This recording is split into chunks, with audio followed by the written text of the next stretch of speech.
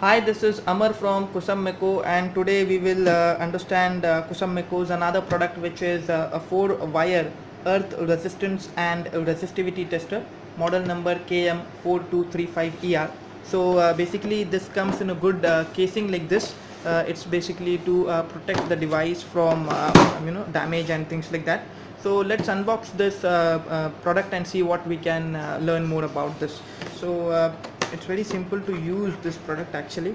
So initially it will be something in this manner. You can see you have 4-wire earth resistance and resistivity tester, the KM4235ER. With this you will be getting the test report for this. So as you can easily see, it's the model number written over here, the serial number written.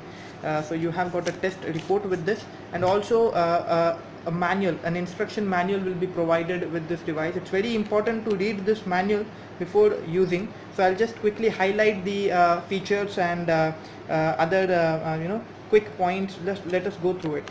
So basically the very important thing is that this product can be used for category 4. So this is a category 4 device up to 300 volt. So that is the first feature and very important thing I would like to highlight. Okay, apart from this, it is auto ranging and microprocessor controlled. It can also help you to check the earth resistivity over here, and you can also check the earth resistivity and earth resistance up to 2000 ohm.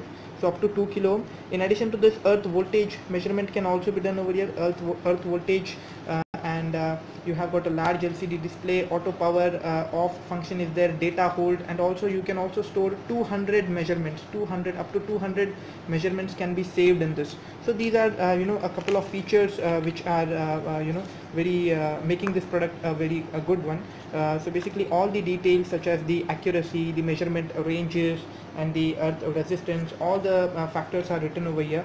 Okay, so you have got different steps given over here to understand how you have to do the connection when you are doing the earth voltage measurement, when you are doing a 4-terminal, 3-terminal, 2-terminal resistance measurement, when you want to do earth resistivity measurement. So all the connections are explained in the manual in a very simplified manner.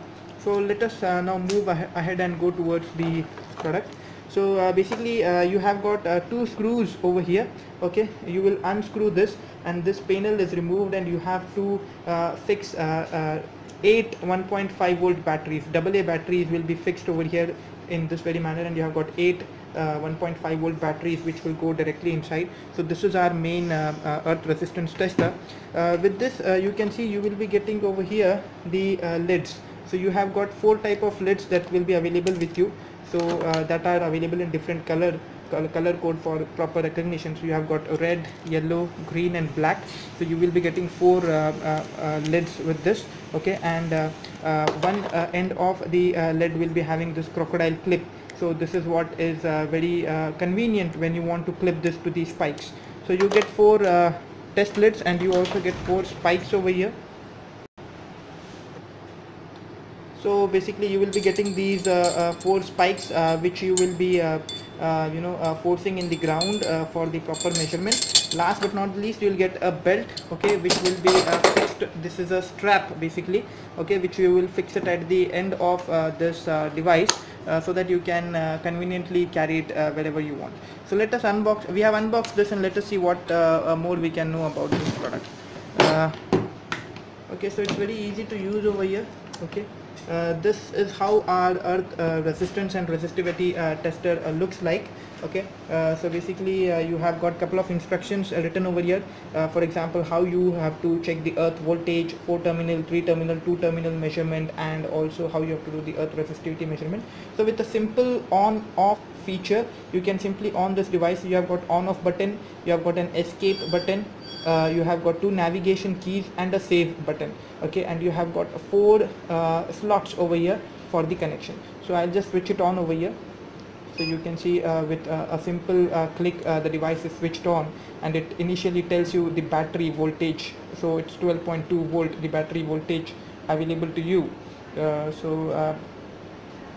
You can see the select function here is a 2P, which indicates that you are about to do a 2-pole measurement. Okay, you want to change this, you can do a 3-pole measurement, you can also do a 4-pole or 4-terminal measurement. you can check the earth voltage, ACV. You can check the earth voltage over here, and you can also check the resistivity, okay, soil resistivity, and you can also check what are the readings you have saved in the device. So that is what log display is all about. And a log clear, in case if you want to erase the readings you have taken, you can enter the log clear mode and you can erase all the readings. So in total you can save 200 different measurements with this device. 200 different measurements can be saved. So let us quickly go ahead and I'll explain you briefly how you can do a measurement. So in case if you want to do a 2-terminal measurement, okay, for a 2-terminal measurement you have to select this function 2p, okay, and once you make the connection, you have to simply press this test button, okay, and you will be getting a reading over here. So in case if I press the test button in such a way, now it indicates that there is an error, obviously because there is no connection made. So this is a safety feature. This indicates that there is an error, and red light will be glowing at the end of this thing. So it indicates that there is an error. So we have to make the connections, and I'll explain you how to do the connections. So basically this is auto power off, so it's been switched off now. So I will switch it on once again. So you can see that the earth resistance tester is written and the battery voltage is also displayed over here. Okay, so for a 2-pole measurement, okay, you have to select the function 2p. So it's already selected 2p function, okay. And what are the connections you have to do for a 2p for a 2-terminal connection, okay. The scenario is very simple. So you basically have got 4 slots over here, okay, C1, P1, P2 and C2. So you have to connect this to your earth electrode, okay. This will be connected to your earth electrode, okay, P1, okay. You can use any of the test plates you want, and then you have to connect this terminal with your one of the spike. So and the distance between these two you can keep say around 10 meters. So one will be going to your earth electrode and the another one will be going to the spike, and the distance between them will be 10 meters. So once you do that, you have to simply press the test button, and the reading of the earth resistance will be shown over.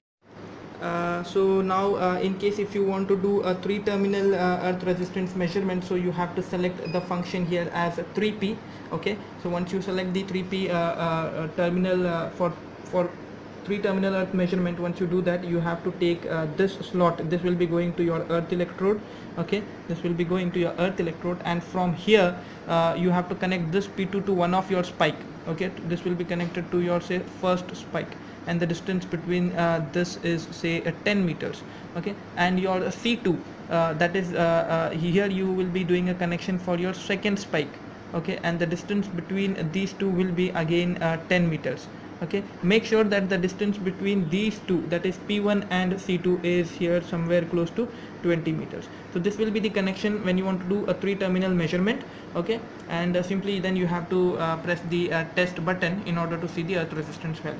So now for a 4-terminal measurement, okay, for a 4-terminal measurement, how the connection will be, basically you have to connect again this one to your earth electrode, okay. This will be connected to your earth electrode, and you have to short these two, that is C1. You can directly connect C1 to your earth electrode, and also you have to connect P1 to the earth electrode, okay. And this will be connected to one of your spikes, say first spike, okay, and this will be connected to your second spike in this very manner.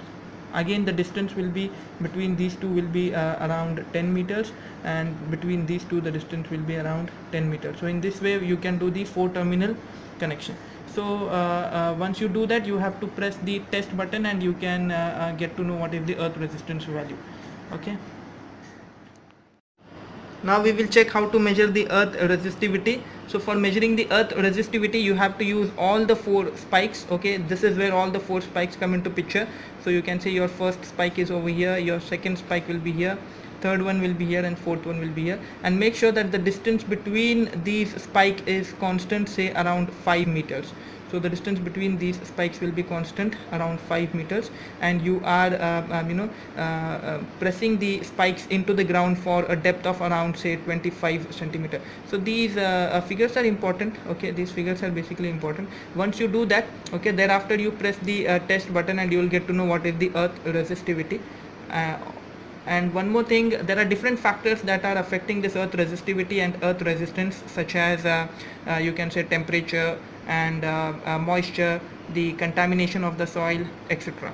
So we have got earth resistance tester over here. I'll show you what is the earth resistance tester all about. So this is the earth resistance tester we use in order to check the earth resistance or resistivity. So this is our standard earth resistance tester calibrator. So we basically calibrate all our earth resistance tester on this device. Let us now check in our lab how we will be getting the measurement. So when we are doing a two terminal measurement, we have already selected the function 2p over here, and as we know, we have to do the connections such as p1 and p2. So these are the connections we will take into consideration for 2p measurement. Once we do that connection, let us say this is the earth electrode, okay, which is offering us some kind of resistance. So in case if the earth electrode is offering us zero resistance, and if we push the test button now, obviously we have to get a reading which is close to 0 ohm. So as you can see, we have got a reading that is 0.10 ohm. It is very close to 0 ohm. So if your earth electrode is offering a resistance of 0 ohm, you will be getting this value, okay. One more thing, now we will show you another value, okay. In case, let us say, if your earth electrode is offering you a resistance of 10 ohm, okay, and if we press the test button now, so after a while you can see that the value which will be offered by us will be 10.04 ohm. So this is how you do for a two terminal measurement. Let us now do for three terminal measurement, okay. So for three terminal measurement, we have to press this escape button so that we go into the function mode, and then we will be selecting the three terminal from the function mode. And we have got one more connection to do for three terminal, that is P1, P2 and C2. So all these connections are already explained. So let us say now I am connecting this earth electrode in the 100 ohm range. So in case if my earth electrode or my earthing pit is offering me a resistance of 100 ohm, okay, then I have to get a value close to 100 ohm. So this is how I'll press the test button, and after waiting for a while I'll be getting a value which will be close to 100 ohm. So as you can see, we have got a value that is 99.2 ohm. So this is how you can check for different earth resistance measurement and different earth resistivity, and we can make a good use of this device. Thank you.